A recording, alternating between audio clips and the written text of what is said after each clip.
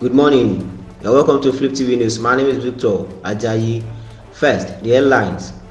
Reasons are knelt before Oba of Benin, Oshiomhole. Icrc evacuates 117 people from 4 medical facilities in Maiduguri. The news in full.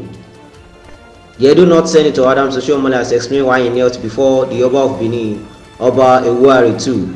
Oshiomhole said he knelt before the Oba of Benin because he understood and respected the traditional institution of the Benin people. He disclosed this while featuring on Channels TV Politics Today on Monday. The lawmaker also noted that the outgoing governor Godwin Obaseki was a failure. Oshiomhole recounted that Obaseki could not point out any primary or secondary school he built during his 8 years as governor. According to Oshiomhole, I am excited that we won. I have the rare privilege of presiding over the affairs of Edo State as governor for 8 years, and I understand the needs of the people. I know what the state was when I left and what it is today, and to some extent, not a few people believe that I should be blamed for Obaseki's failure and woeful performance. During the campaign, you listened to us and Obaseki. You can't say he pointed at the ultra-modern primary school that he built or dried his secondary school he built. Instead, Igbohodalo said he will extend broadband of Edo North earlier in the year. Obaseki and Igbohodalo said they had done a feasibility study and there is approval from FAAN to construct an airport in Edo North.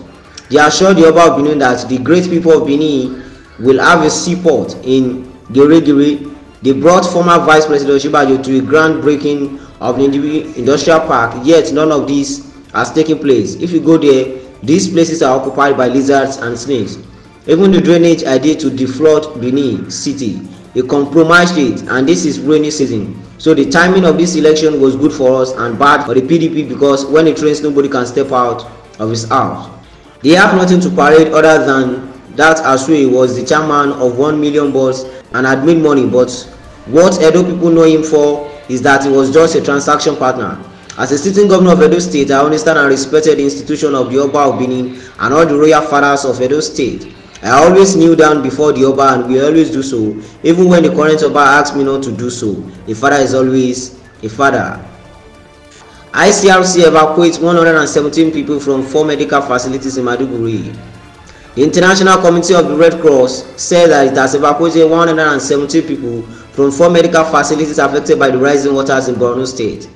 Aliyu Dawobi, Public Relations Officer Icrc, said in a statement on Monday in Abuja that the Cross also donated 150 body bags to the NRCS, the State Specialist Hospital and State Emergency Management Agency.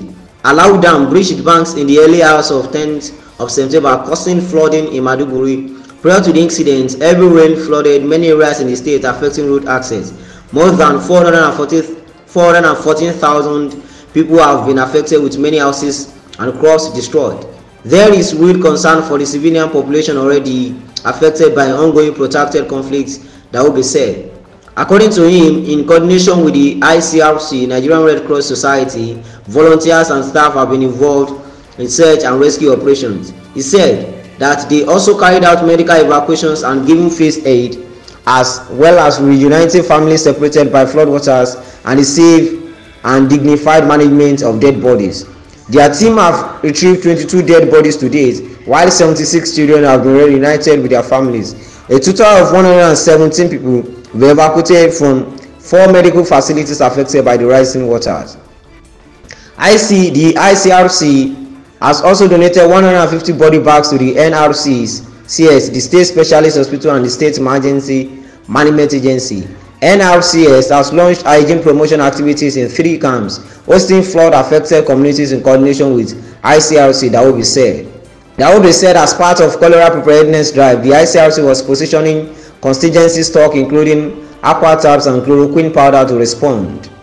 The Icrc has organized social support sessions for NRCS staff and volunteers who have been involved in multiple flood response activities.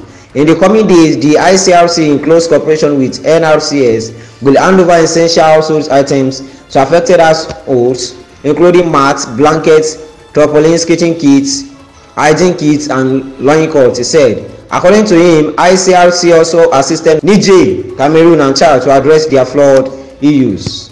That will be all on this update this morning. Join us for more stories on our channels, Flip TV, Flip TV Plus. My name is Victor Ajayi.